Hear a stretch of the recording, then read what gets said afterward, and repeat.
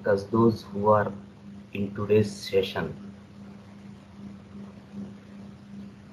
going to witness our Guru Dr. Shekhar sir along with us.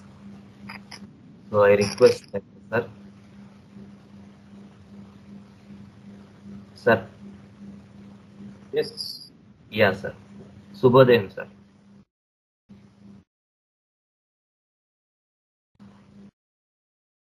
Shubhodaya. And welcome to each and everybody today.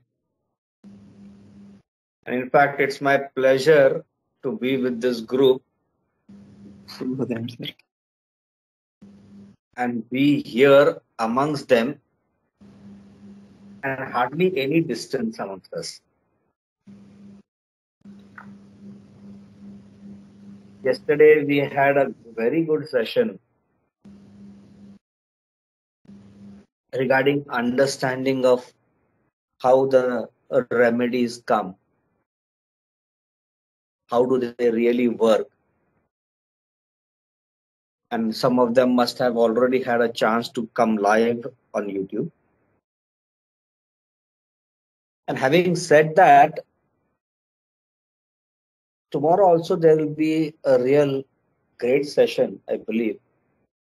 Because now what is happening is there is a lot of, with progressive age, with homeopathy and its understanding, we are trying to put life into the understanding of the remedies. What are these remedies basically trying to do? Why is actually human being not satisfied? What is it that is something that is deeper inside that is actually bothering? And we are so much in terms of collecting symptoms. We are so much in terms of seeing the skin and its texture and its color and its time of itching and everything and trying to find the remedy. But we tend to fail to realize what is it that has actually surfaced. What is it that has actually triggered in order to see this particular eczema or psoriasis or whatever has come? Man's needs have never ever come to an end. And we have been always dissatisfied with whatever we have and wanting something more. And in this bargain, we have various turmoils, various patterns that is happening and emerging within us. And it is a complex psychology, what we call it as human being psychology, a very complex one. And so, a lot of things come into our mind at any given point of time. And that is what is actually narrated during the cases when we see. And so, we hear all these things during the process of our case taking. And many of us definitely, even now, if they think back, they would think of a lot of remedies that are coming into their mind. Oh, it could be this remedy. Oh, it could be that remedy. Oh, it could be something else. And the reason behind this is that because we are not trying to see what exactly is the very center. Sometimes it might look like an animal. Sometimes it might look like simply a plant. Or sometimes there is some sort of ranunculus understanding. Other time we might say, oh no, it just doesn't look like ranunculus. That person was hurt and injured. It looks like compositing. And the idea that we have with this, even in our day-to-day life also, we only look at bits and parts of the conversation. And obviously, as a human being, we are in a hurry to answer or we are in a hurry to judge. And that hurried nature of answering or judging or making some comment on a particular situation or on a particular talk itself is the biggest blunder that. And what exactly happens in that is we are neither ourselves satisfied nor the person in front of us is satisfied, because the whole conversation was only in bits and parts. So my focus this entire year is to see to it that give a short paragraphs and try to see what is the center in this particular paragraph. A paragraph of a case, a conversation of a doctor and a physician, and work out on that. What do you think could be the center in it? There may be 2-3 incidences in that paragraph itself. But how does the person actually put that thing up? Like, for example, in some of the seminars I've given you this idea, is it? It is. These two things make a huge difference. Is it is a question, and it is a firm confirmatory answer. But see, the flip of the words makes such a lot of difference. So when the person is talking, we forget and fail to realize this particular art of flipping the words and using it in the conversation. We premeditatively think about, oh, this person must have said it in this way. And therefore, whatever the person wants to tell and what we have heard is east-west, poles apart. So I thought, what could be the best? Instead of producing the long cases and finding out the remedy, let us do these exercises from here on to see that one paragraph, which has maybe around 10 to 15 lines, and try and find out what is the basic core issue of that person who is narrating this entire paragraph, and what am I supposed to see? Or maybe 2 paragraphs which has got a connection between each other, and see what is coming up.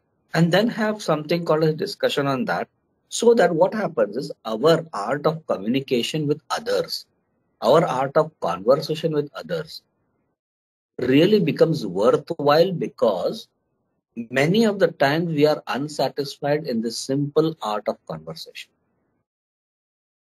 We actually fail to realize what the person said and what am I actually taking back home. And what am I taking back home is simply a baggage of words, which is mentally, physically, actually having a turmoil on me. Because then follows, why did that person say that? What was the thinking behind that person that who said that?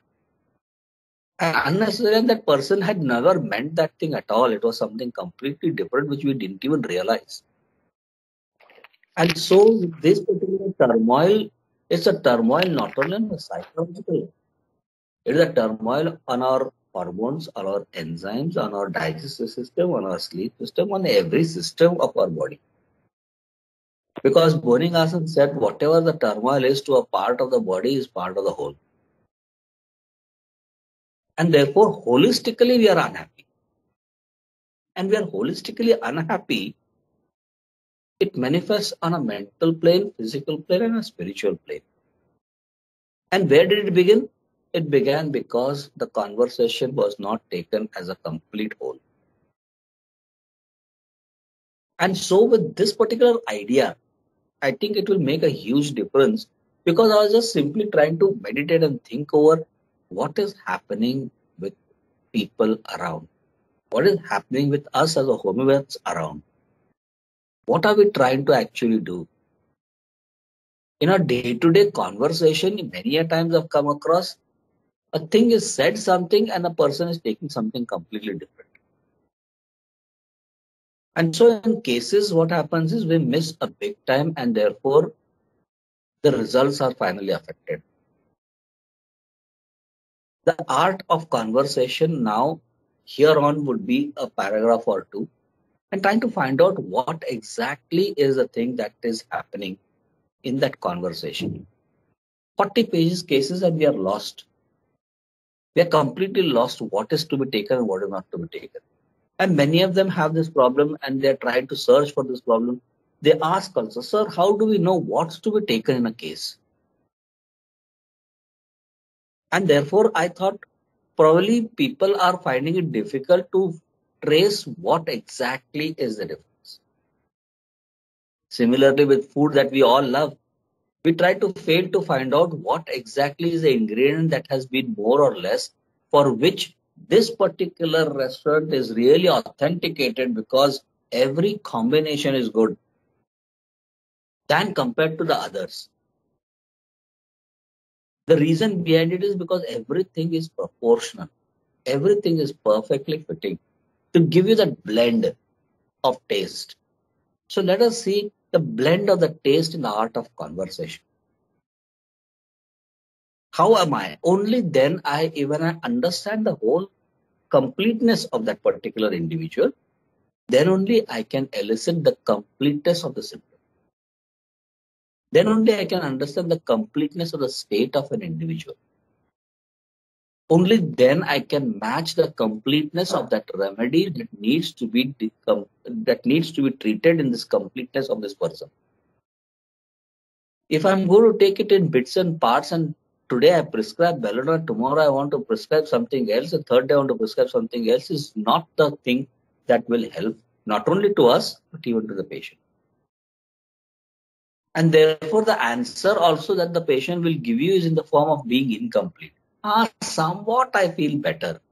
Why is that somewhat? Because a part of that remedy is acted which you have prescribed. No doubt it will act because we have thought of polycrest remedies. So some part fits into that remedy, the whole doesn't fit into the remedy.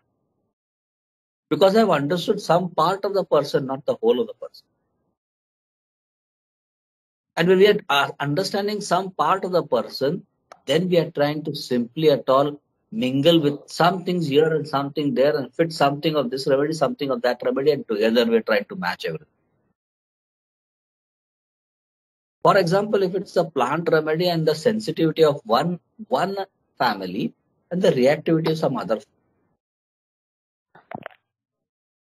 And what we are trying to do by giving the remedy is we are trying to make it still further disproportionate. The sensitivity might get diluted, but the reactivity might be much more severe. Or the person might tell you, oh, the sensitivity has increased, doctor, but what I do, I don't react that much. Why? Because your remedy that I have given has diluted a part of the reactivity. These are something which are very tricky to understand in our follow-ups also. And then we start feeling that the patient is better. Because at least the reactivity has reduced than compared to what it was before. But we fail to realize that here, boss, the sensitivity has increased. The person would be sensitive to certain part of talks once or twice in a week, now is finding it every day. What to do with that? That means he's not at health. Because sensitivity and reactivity are equal and opposite. And we have removed that equality and we have made it disproportional. And the very fact that we have made it disproportional in our finding of the remedy, we are now trying to see some part of the person's personality has changed. And then we fail to realize even the change in that personality. We might change the remedy totally. Wherein the remedy could have been either one of these two that you have thought of. Towards the sensitivity part or the reactivity part. And therefore the subclass idea gives us a better position in understanding exactly where the person is. The subclass idea gives us the idea that what are the group of order and the families under that order that fall in this subclass. And then we try to find out, is there something comparable to the other kingdoms that fall into the same subclass type? What we call as a super order. And by understanding this, we are getting into more clearer understanding of our address rather than wavering out. If we see, for example, the first subclass, there is a lot of panic, there is a lot of threat, there is a lot of fears. But a similar thing is also in the sixth subclass also. But if we fail to realize the proportionate idea of 6 subclasses is very high. If you see those of Loganaceae, Solanaceae, Umbelliferae, Rubiaceae, all these people, the idea, the threat is too big. Whereas for the first subclass, the idea is the threat is very small, trifle things. This subclass will not give you the idea of being touchy, oversensitive. Unlike the first subclass, will give you the idea of being very touchy, very sensitive, oversensitive. So when we start understanding this differences as part of the conversation with the patient, we realize what exactly is the person sensitive about. Then we realize, this person is oversensitive, slightest thing. So my thought about Loganaceae or Solanaceae or Rubiaceae or Umbelliferae will not be there. Even though the person is telling trembling, even if the person is telling I'm shivering, even if the person is saying I'm frightened, I'm dead scared, the person might use the word dead scared. But the dead scare is about what? What is the stimuli for that dead scare? And what is the person trying to do? Is the person trying to attack, defend themselves? Is a 6 subclass. Is the person trying to simply withdraw go into the shell? Is something to do with the first subclass. So here you see the idea of being sensitivity and the reactivity and the idea of stimuli. How big is the stimuli? What is happening to the person? Gives us a clear indication of what am I trying to see. This is just an example, dear friends, because I do not want you all to wander around even in spite of having a good case taken. Finally, the assessment of the cases, where Hahnemann clearly says that the physician sees, hears, and then remarks. The then remarking also is important, not only seeing an observation. Seeing an observation, we might polish over a period of time. But the idea of then remarking also is important if we are not able to remark it properly. With our other senses, what exactly is happening, then we have missed out, because that's the three-legged stool of the 84 aphorism. The physician sees, hears, two legs, and the third leg is, and then remarks with the other senses. And if our other senses are blunt, then we probably might again fail, and that stool will definitely again wobble. So the idea is very clear over here. What I wanted to give you all the message today is, before the lecture class could begin, the idea was all about what is my role to play in this art of conversation. What am I supposed to do in this art of conversation? How relaxed my mind should be in order to let my senses be very alert. How the art of keeping my senses alert is something that I am planning I have done, and I'm going to do is in the forthcoming and a couple of Gurukuls in near future this year. The idea of how to keep our senses intact. And maybe some of the exercises that we would do, like how we did the painting exercise, making our own self aware about the surroundings. The idea of how am I going to be passive yet alert in the art of conversation. I will remain passive in the sense I will not think.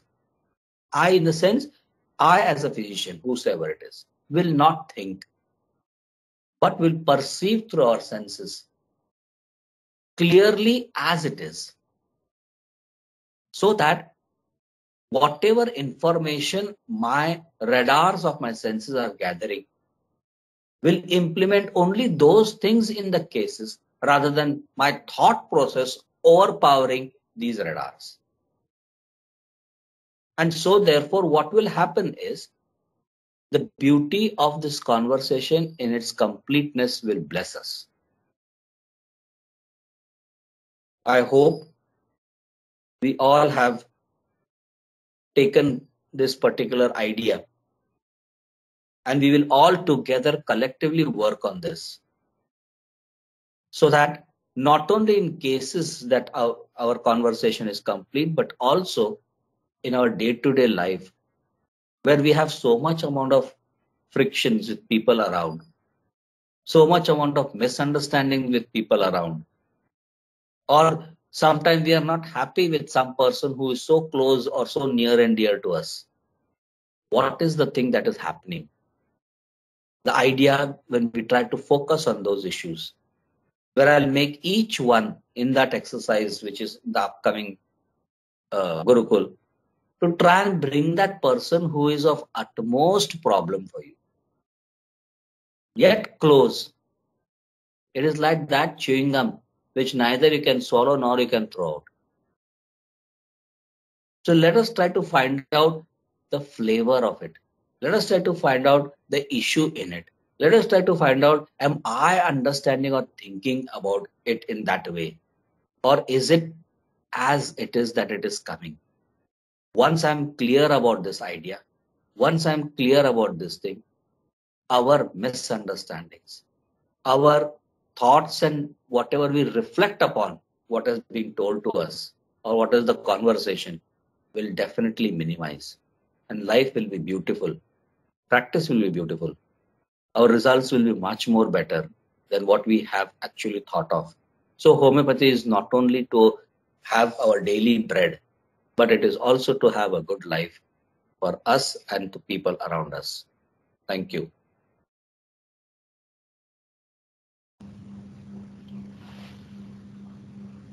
Thank you so much, sir. It's a great pleasure. Really a great pleasure. God bless all of you all for this wonderful work that you all are doing. I'm so impressed by all the participants and you, NBR, for organizing such wonderful thing.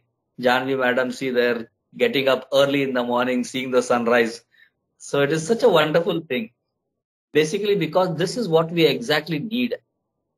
And we are so much in that, in that unhappy state, in spite of being blessed by everything that we have. I always think about those people who do not have some part of the body, who do not have the basic square meals. We are far blessed. Then why should we be unhappy? Only because there is this big time problem that I cannot understand certain people in our life. If we try to throw light in that aspect, what is it that I'm not understanding? What is it that I'm missing in that conversation? Is it my mind that is thinking? Or is it actually the thing that is happening? Once the light is thrown on this, you'll see miraculous results. And that is where my entire focus now will be. Have 2 paragraphs or so, or 1 paragraph or so, and try to find out, give that as a homework, find out what is important in this. Once we are starting to have bits and parts, small, then we think about the whole case. Then our idea becomes much more clearer. 10, 15 lines, paragraph, give it to everybody. Find out what is important for the person. XYZ is a person who is trying to tell this to me as an individual homeopath. And then see from there what exactly is happening. So once we start mastering from 1 or 2 paragraphs, we'll master the whole case or we'll master the whole conversation.